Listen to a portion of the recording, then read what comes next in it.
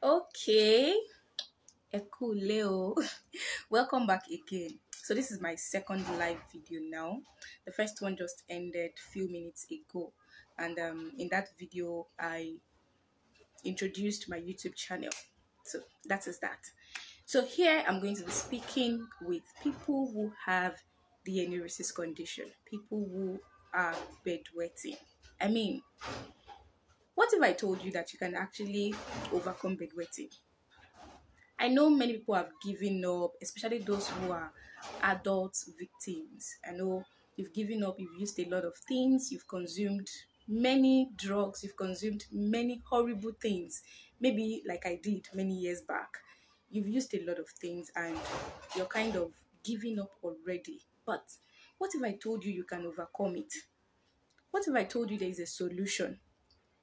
See, I can tell you that you can actually overcome bedwetting even without the manipulation of drugs. Write it down. I am saying you can overcome bedwetting even without the manipulation of drugs. You see, this journey takes a lot, but that a lot that it takes does not go beyond faith, patience, and consistency. It's a journey of faith, my friend. It's a journey of patience, and it is a journey of consistency. One of the things I tell people who come to me for counsel, I've been, with the help of God, I've been able to help over 500 individuals, to counsel them, to help them, give them the emotional support that they need. And one of the things I do tell them is the fact that, you see, without consistency, you may not achieve anything on this healing journey. You may not achieve anything because enuresis is best controlled.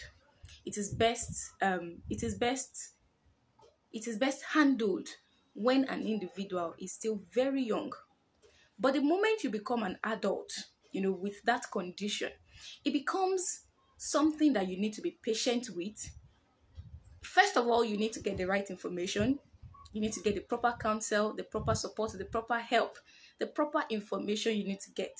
So after you get that information, the next thing is that you need to add faith.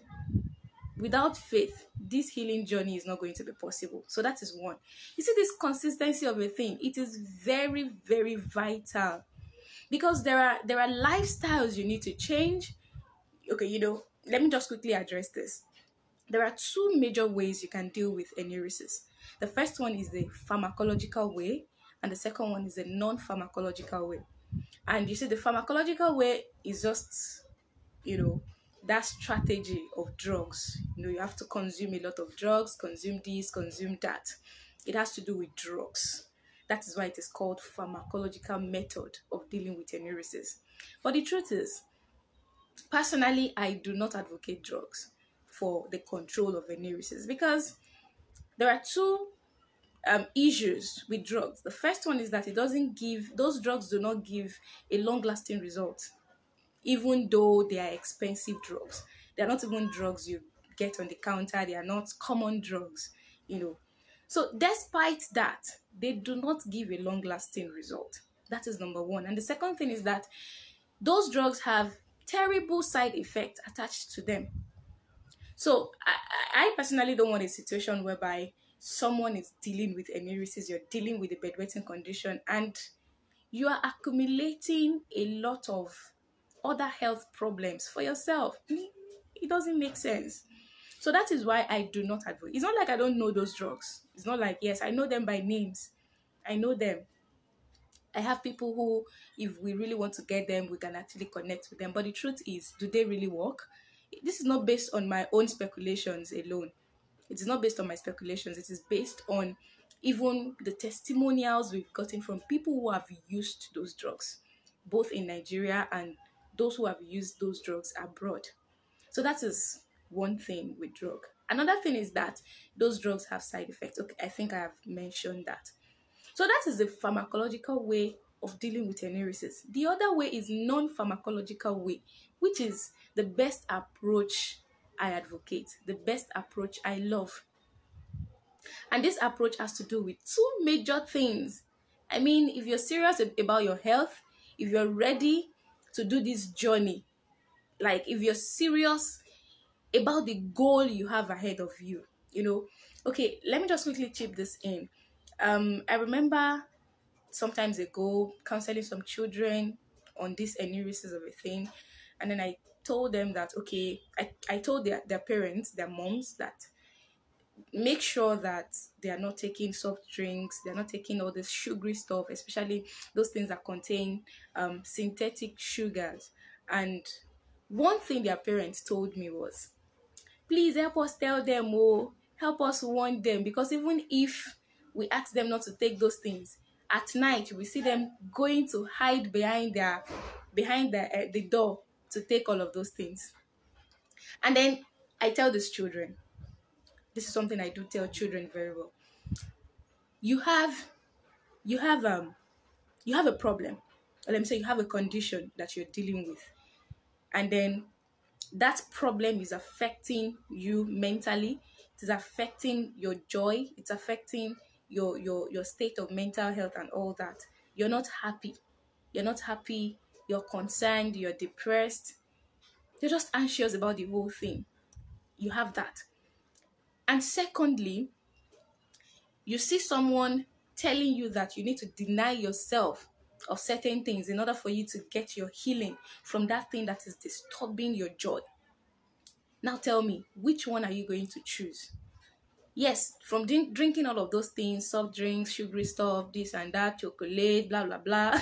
From taking all of those things, you're getting pleasure. You're getting, you know, those things are pleasurable. But what I now ask them is this: do you want to keep having this problem, or you want pleasure? Do you want to choose pleasure over your well-being? Do you want to choose pleasure over your mental health, your joy? And they will go down and they'll be like, okay, I want my healing, I want my joy to be restored, I want my mental health to be fine. So I say, yes, if you want that, then you need to, sorry, I'm seeing a notification here. So you need to be serious about this journey. You need to be able to deny yourself where you need to deny yourself.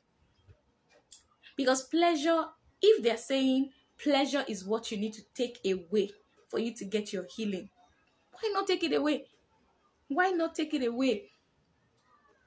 So let me come back to non-pharmacological way of dealing with enuresis. So this non-pharmacological way has to do with two major things. The first one is modification of diet, and the second one is modification of lifestyle. So you see, there are many things to curb, because if you understand that, oh, these are the triggers for this thing, these are the things that trigger this condition, won't you know how to stay away, to steer clear of that thing? You will definitely steer clear of those things. So it's a journey of faith, it's a journey of patience, but it is also a journey of consistency. So if you're saying don't take this, don't take this, don't take, and if you look at a lot of those things we say you should not take, there are things that naturally they are not good. I mean, forget the fact that you have enuresis, forget the fact that you have a bladder condition. Those things are things that are generally, I mean, they're generally not good for your health.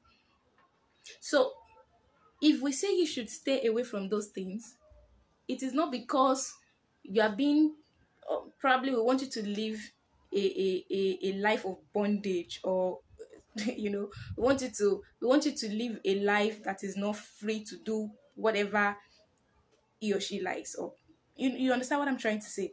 So it is because your well-being matters most. Your well-being matters most. Your health comes first. So one major thing I have discovered with people who come for enuresis counseling, one of the things why they are not recording a great result as soon as possible is because they give up easily. They give up easily on those things they have been advised to do. They give up easily They expect a quick result, and it doesn't work that way. This thing is a journey. See, if you were to go the pharmacological way of using drugs, yes, it is going to be fast. Under a month, 3 weeks, you're going to be dry. But after 2 months, 3 months, all of a sudden you will see bedwetting, the bedwetting condition surfacing again. It comes back, and sometimes even worse. So using drugs to treat enuresis can be faster, but it doesn't last long. But if you go the non-pharmacological way of, modifying your diet and modifying your lifestyle, when we say lifestyle, we're talking about, your day-to-day endeavors, the things you engage in, the exercises or the work you engage in, the way you sleep, all of those things matter. The way you chew your food, how you eat, the interval between your meals, all of those things. People who come for enuresis counseling, they get to hear more of those things. So this is just like this is like a general address that I'm giving. So it's a journey of faith. It's a journey of patience. It's a journey of consistency. Just stay consistent. Be consistent with everything you've been advised to do. And if you are watching me this evening and you have the enuresis condition, you're bedwetting, you're an adult, you're a teenager, you're 21, you're 25, you're 30, and you're having the bedwetting condition, and you're thinking you're miserable or you are the only one having this condition, please, I'm telling you, you are not the only one. You're not the only one with this condition. There are millions of people having the same condition. I am not lying. Look into my eyes very well. I said it's millions of people. In fact, billions. That is just to tell you that there are a lot of people around the world, not only Nigeria, even in developed countries, married people are having this condition. That is where your healing even begins from. You having it settled in your mind that, come, Tolu, or whatever it is your name is, you're not the only one having this condition. Because somehow that will give you relief. It's going to calm you down that it's a journey. You're going to come to the end of this very soon. So you're not the only one. You're not the only one. So know that. Know that. And the second thing is that you should seek the right counsel. Seek the right counsel. Look for the right information. If you're having the enuresis condition, please reach out to me. If you need to talk to someone, please talk to me. Reach out to someone. This is a mission I have decided to commit my life to. This is something I have dedicated myself to because I was once in that shoe. And I understand how much it's dealt with my mental health. I understand how much it's dealt with my self-esteem. So I know what you're facing. I know what you're feeling. And I'm here to help you. I am here to help you. It's a journey. You don't give up easily. You don't. You don't. So please, if you're having the enuresis condition, if you're bedwetting, you're an adult or a teenager or a married person, don't be shy. By God's grace, ever since I started this mission, married people have gained the courage to walk up to me and say, Tolu, I have this condition. How do you help me? I have this condition. Thank you for speaking up. I have been dealing with this for years. I'm happy that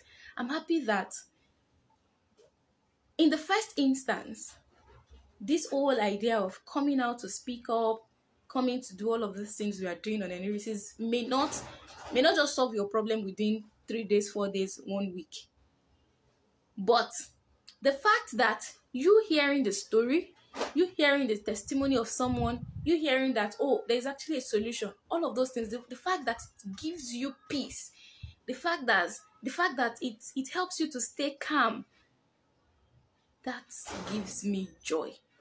It gives me joy. I am happy that someone is is encouraged to speak up, because the worst thing that can happen to someone is to have a problem and you have no one to talk to have a problem and you have no one to share your burden with, to share your burden with.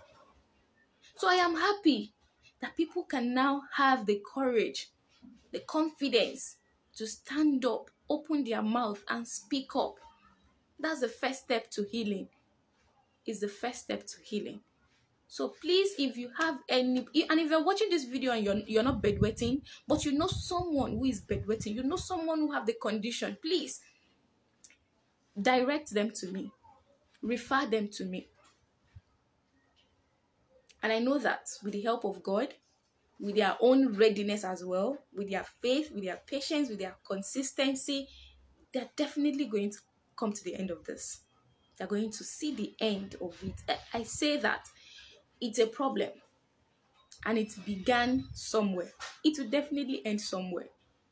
It will end.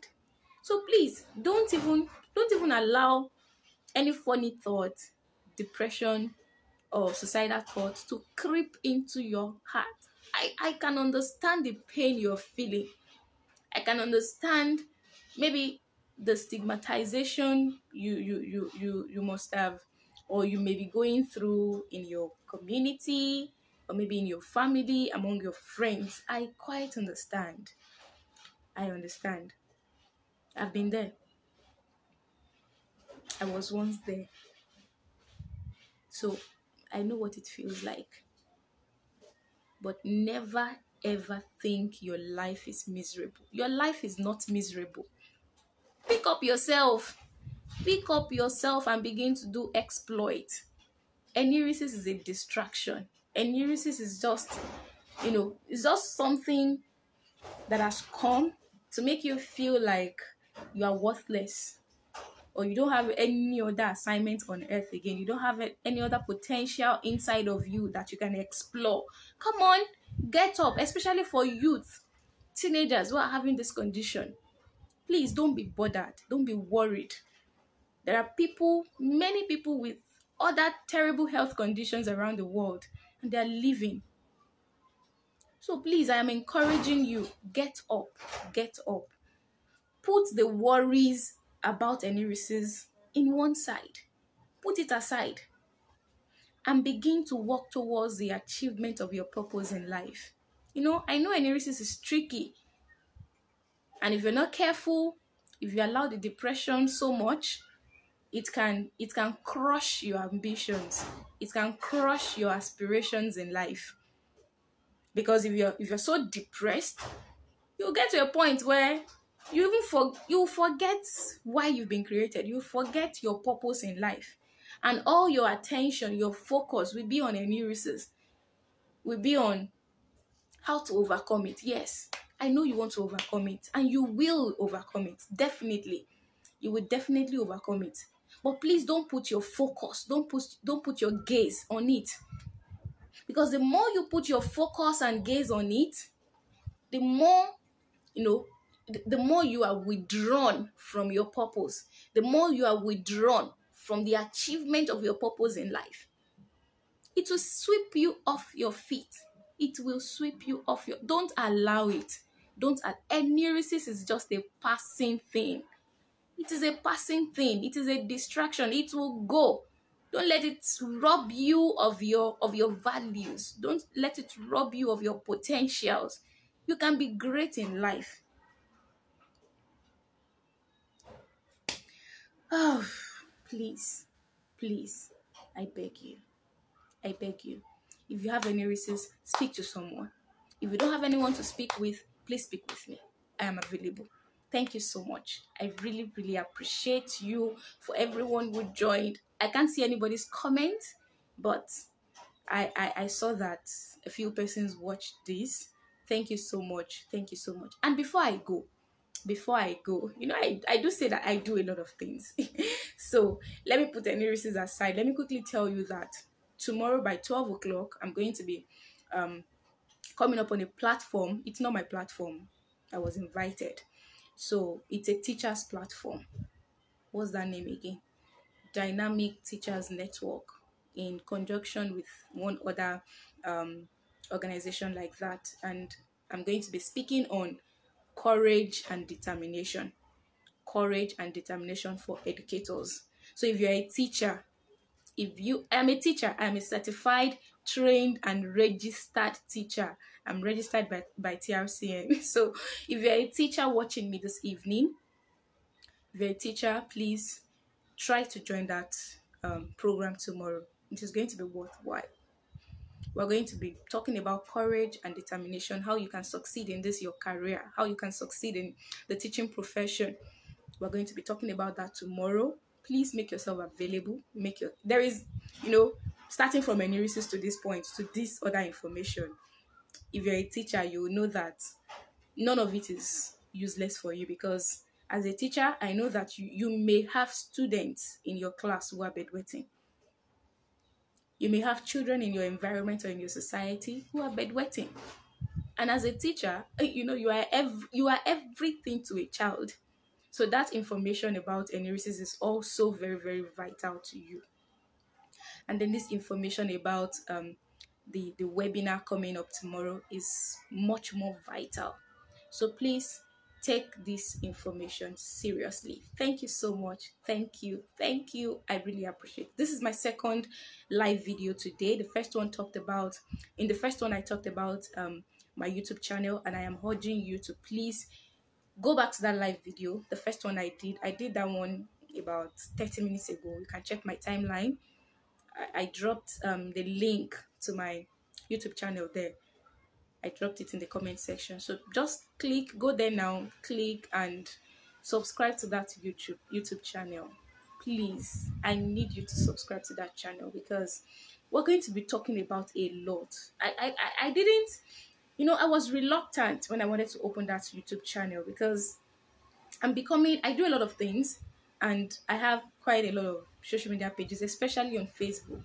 So it's kind of overwhelming managing all of those things. So when the thought of YouTube channel came, I was also reluctant about it, because I don't want to add more stress to the ones I have already. So I wasn't so serious about it. But then I realized that we really need that YouTube channel, especially for the bedwetting stuff. So I eventually opened one. And please, now I am begging you to go and subscribe to that YouTube channel. Go and subscribe. Go and subscribe. Especially if you are bedwetting, or you know someone who is bedwetting. I know they will need all the information we'll be sharing on that YouTube channel. And I also said that beyond enuresis, beyond the bedwetting issue, we're also going to be using that channel for a lot of other things: sexual purity, emotional discipline, personal and career development, mental health, a lot, writing, public speaking. We're going to be doing a lot on that channel. I don't want to have too many channels because I hate when things are disorganized. And I know that as time goes on, if I should open too many channels, too many YouTube channels, we may not be able to manage it. So it's good we stick to one and build it. Let's even stick to, even if at all in future we're still going to come up with others, let's build one first. So please, the target is that we should be able to reach 1,000 subscribers within a week. Can we do that? Can we do that? Let's go and do that. Let's do it. Let's do it. Thank you so much. My name remains Tolu Joseph. Thank you for joining me this evening. I really, really appreciate you. God bless you. Have a great night. Bye.